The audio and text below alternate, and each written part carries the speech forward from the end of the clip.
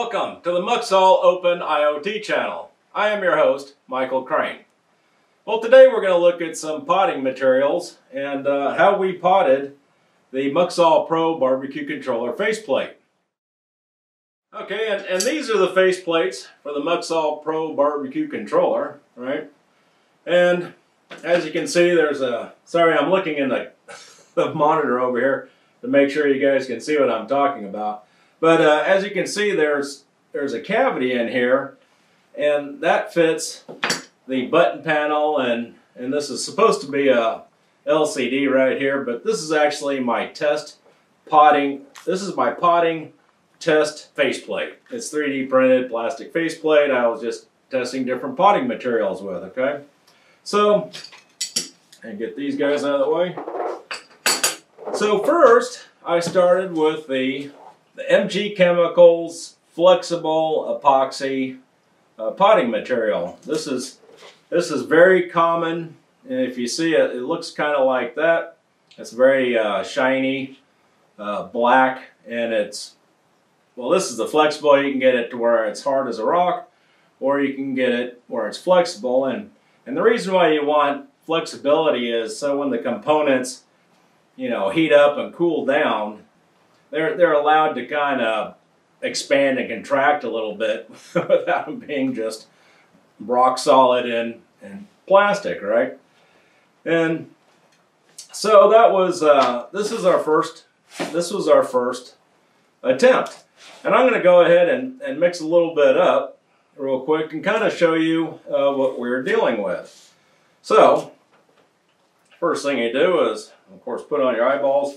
Now you're supposed to be wearing a ventilator, and I'll read you some of the cautions on this real quick. It says contains, well, I can't pronounce half those words. Anyway, it contains a lot of bad stuff, and it causes severe skin burns and eye damage, may cause an allergic skin reaction, harmful if swallowed, may cause your liver to blow up, immune system to be damaged, and it's very toxic to aquatic life. Of course, you don't want to give it to your kids. And it says, do not handle until all safety precautions have been read and understood. Do not breathe fumes, mist, or vapors, and wear protective gloves and clothing. Okay? So here's the instructions. It has multiple pages, but it's really only this much. The rest of it's in different language, or different languages. Okay, and I'm just going to summarize this stuff. It's pretty easy, right? It's, you mix, oh, let me get it out of the box here. So you're going to have well, a part A and a part B. Oh, here it is, says it right here, part A, part B. And you're going to mix them first, and then you're going to do a 1-to-1 ratio with actually these guys right here. Whoops. You can tell I've been using. I should probably put my gloves on now, right? And let's see here. 1-to-1 ratio. You're supposed to let it stand for 15 minutes to de-air, and then break the bubbles with the top of a mixing paddle. These guys, and pour into cavity. Which is the faceplate, and let stand for 48 hours, or for best results, heat cure at 65 degrees C, which is 150 degrees for 2 hours. And you can read the rest, it's not very interesting. So that's what we're going to do, and I'm going to do it. I'm not going to use it for anything, but I wanted to show you, it comes out very watery. So I am going to go ahead and put my gloves on here real quick. Alright, so I have my gloves on. I'm not, for the sake of the video, I am going to risk vapor exposure, okay? And but we're not going to be messing with it too long. And then I'm going to throw it out. So, okay, so here we go. Now the first instruction is to mix part A and part B. And when they mean mix, they just mean they want you to stir it up with a stir stick. They'll get all the sludge on the bottom Oh, and they also, I think it also tells you to check for crystals. I don't remember. That might be another one. Okay, so we mixed part A, and this is graduated, so I'm just going to pour in about 10 mil. Okay. It's always good to have a roll of paper towels with you so you can clean up. Okay, now I'm just making a bigger mess. And this is another reason why we didn't like using this stuff, is this stuff is a mess. I'm telling you, all you have to do is look at this stuff and it will jump on your clothing and be all over the place. So yeah, that was one drawback for this stuff. Okay, now I've got it all over my gloves, all over the roll of paper towels, and we've only done part A so far. Alright, so we'll put this back, we'll get our part B out. Go ahead and mix this stuff up too. Alright, everything's good there. And oops, I guess we gotta pour out our 10 mil on this guy. Alright. And I'll wipe him up.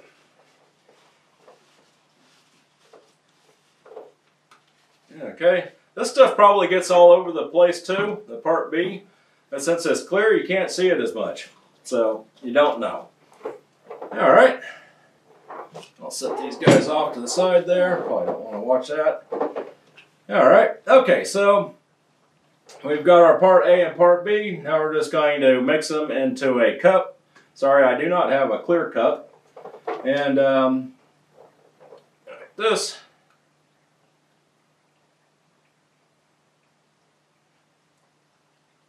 Alright.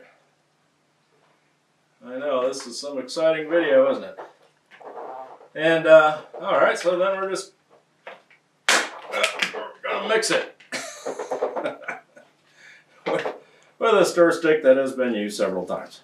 Alright, so I'm just going to mix it up. Oh, and I don't know if it says, I don't think it says it in these instructions, but with other epoxies, and I'm sure it applies to this as well, when you stir this stuff, you want to mix it slowly. And I know I was mixing it fast at first until I remembered. And the reason why is if you mix it real fast, if you're beating it like you're making scrambled eggs, you're going to generate a bunch of air bubbles. And if you remember in one of those steps, you have to let it, degas or get all the air bubbles out. Otherwise, you're going to have air bubbles trapped inside your potting that can trap dirt and moisture, and it looks bad too. It'll look the surface of it will look like the surface of the moon, and you don't want that because then customers are going to think you don't know what you're doing. All right. Alright, so I've mixed all this stuff up. You can see it looks black, and this is what I wanted to show you. So it's all mixed up. You're supposed to let it, degas or, let all the bubbles rise and everything like that. We're not going to do that. I just wanted to show you how watery this stuff is. Well, let me just do this. Ready? Here we go. And you can see that is, it's pretty runny. And so with, well, this right here isn't actually, this is actually with, sorry, I'm looking at it myself, I'm not showing it to you. So the first time I did it, I tried sealing up the LCD and the button panel. And then I just poured this stuff in just like that, and it literally got all over the place. It was on my bench, it was on the floor, it was everywhere. And even though it might not look very runny right there, it will, after about an hour or so, it will find every crack and crevice and hole, and it will ooze through it and be all over the place. All right, so to fix that, hold on, let me change gloves. Okay, so to thicken this stuff up, one of the guys on the forums recommended this fumed silica. And I am not going to demonstrate this because this you have to put on a face mask. It is a white powder, almost dust, and you do not want to inhale it. Okay. So, but what you're supposed to do with this stuff is we tried mixing. Right there. So we tried. So after you mix this stuff up, the epoxy, right? The potting compound. Sorry. So we mix like 1 tablespoon, and this was the result right there. So this one right there. So I'm looking, and as you can see, it oozed through, and got all over the table. That's why the paper stuck to it, and it was a mess. Okay, and so then number 2. This was 2 tablespoons right here. And this one was doing pretty good at first. You can see it kind of filled up that crack a little bit. Didn't ooze too much. It oozed a little bit through here, but it's right here. It also oozed through. I don't know if you can see that right here. And it wasn't as good. And then, so number 3, or 3 teaspoons, or tablespoons, is this right here. And as you can see, that kind of did pretty good. It built up nice, and it didn't really ooze through these holes right here. Sorry, I'm looking to see if you can see it, but it did ooze around the LCD corners right here, and I was like, you know, if this thing gets on this stuff gets on the LCD, it is never coming off. I'm telling you. So. So as I wanted to show you this, so I decided, you know, let me clean this stuff up, and you know, so I'm not sitting here breathing the fumes in and everything. And I wanted to show you this. I was telling you how watery it is. So this stuff actually seeped through the paper onto the table, and I don't know if you can see that. I think this right here is just from me slopping it around, holding this piece of paper up. But yeah, it actually seeped through the paper and onto the table. That's how watery this stuff is. So that's why it wasn't working. So okay. So I went ahead and cleaned this stuff up, and as you know, you saw the paper, so you get it. And yeah, I didn't want it to be sitting here breathing in these fumes, right? So and what I was going to say though, and the reason why we did this is because originally we were using a electronics grade, sorry, I don't know if you can see that, silicone, sorry, it's electronics grade silicone rubber, RTV, which is room temperature vulcanization, I believe. And this is what it looks like. And it looks pretty bad, doesn't it? This is one of the face plates, right? And since I couldn't get that other potting compound to work properly, I was using this electronics grade RTV. It works good. It just looks bad, right? I mean, this stuff is very durable. It holds everything in place well, and of course it's watertight. Okay. And this is one of the beta controller test face plates, and I believe it's going to be replaced with this one, which is, as you can tell, a big improvement, right? So, you know, with this beautiful faceplate, I didn't want to fill it up with this electronics grade silicone rubber. It just wouldn't look right.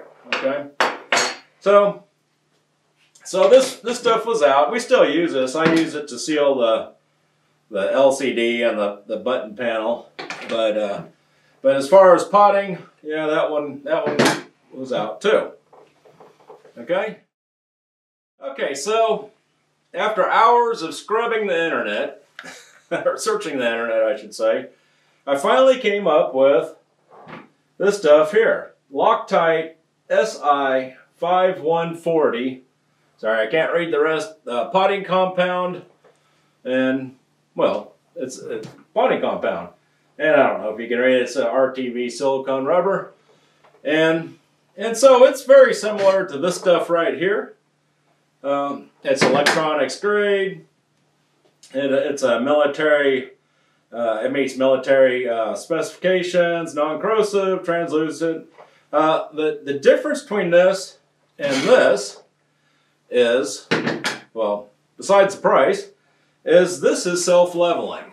So what we were trying to do with the fumed silica, this already has. It's I think it's a medium viscosity, and so it's already been thickened for us, or in the RTV sense, thinned. Okay, so this stuff right here is $64 a tube. All right, compared to this, which is about $8. Right, so there's about a order of magnitude increase in price using this stuff. On top of it, you have to keep it in the refrigerator. So it's right, you got to keep it right next to your peanut butter and jelly sandwich. So, okay, and it also, I'll read some of the warnings. It's avoid breathing vapors, mist spray, wash thoroughly, apt handling, contaminated work clothes, blah, blah, blah, skin disposal, blah. Anyway, the warnings on this is nowhere near as bad as what we were just looking at, the other black potting compound.